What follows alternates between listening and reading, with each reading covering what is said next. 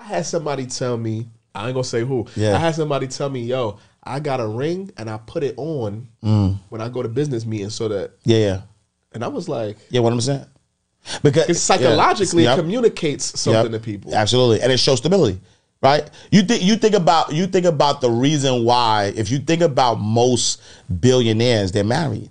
And it says something also because when you're in a room with people who are putting either their capital, whether it's a partnership, whatever it is, they're putting a lot on the line to do business with you. Without you being married, it doesn't show stability in your house. Certain level, skin in the game. Right. And so now, you know what I'm saying, you become a liability. Like some business people, you become a liability to them if you're not stable.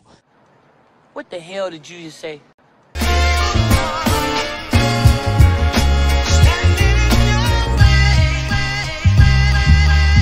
Now I will never be your hater, I'm your biggest fan. I hope it falls into place just how you planned it. Life could put you in a pickle, just make sure it's kosher. Lean on me like Bill Withers until you smell the roses. What's happening, fam? We got to talk about this. I'm so sick of this. All of this lying, and we just skip over that people are lying like, oh yeah, I'm just lying through my teeth. Oh yeah, we did that. Just for the record, you do realize there's a consequence to that, right? See, I don't understand. Everybody wants to be this nice little sociopath where, yeah, I'm trying to get over. If you're doing business with somebody and you lying to do business with them, 9 times out of 10, when they find out that you lied to them about what's going on, they're gonna assume, which is normal. Oh, well, you really not who you say you are, and you can't do what you said you could do. You just out here scamming and hustling. And then people will go, no. I was just trying to get my foot in the door. And you're going to get it's right out the door. They're going to kick you out. So now we got to have a discussion with people to say, listen, I know y'all want to play this game, that everything is a scam and a hustle. And unfortunately, I don't know, because I have the thumbnail, not the thumbnail, but the clip, and the guy seems to have an African last name. Oh, if he's African, the scammer thing. I don't know if he is or not, but I know that can come up. So what you're saying is you're not doing good. You're not doing good business. Or he's not even saying it's him. He's saying it's somebody he knows, But the problem is what?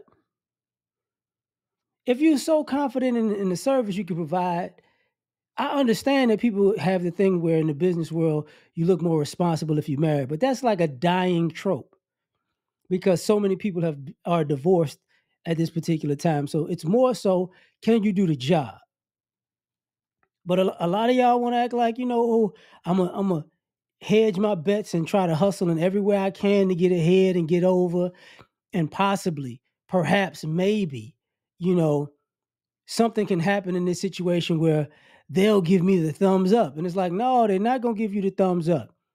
This is why, in my opinion, a lot of these deals that people are thinking that they're making are falling through. Because what people assume they were going to get and the person they assume they were going to get is not what they got. So now it's like, oh, okay. All right. Why do you think they have all these lawsuits? Why do you think they have all these people who are trying to tell you all of these finesse moves all over the internet? Well, if you do this and do that and do this, sprinkle this magical pixie dust on this thing that sounds like a bit of a scam or a crime, but I promise you it works out just fine. You'll be a millionaire next week. Why do you think all these people going to jail? This is all infomercial stuff. Why do you think they're all in scandals? It's all infomercial stuff. So to say you're going to participate in the same ideology, it doesn't make sense.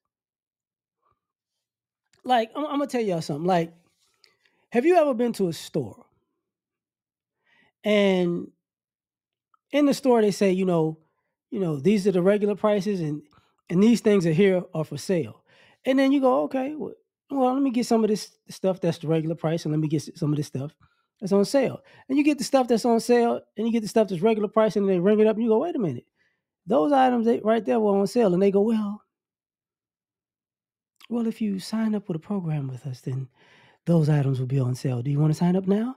It's like, yo, it didn't say if I sign up with a program on the for sale on the sale part. It just said sale. Okay, so you scamming, no problem. We good. I'm not coming back here. People go, it's okay if you sign up, you can get those discounts. It's like, no, you let me know off the top that your word is no good. That your ideology is of smoke and mirrors, and that becomes a problem.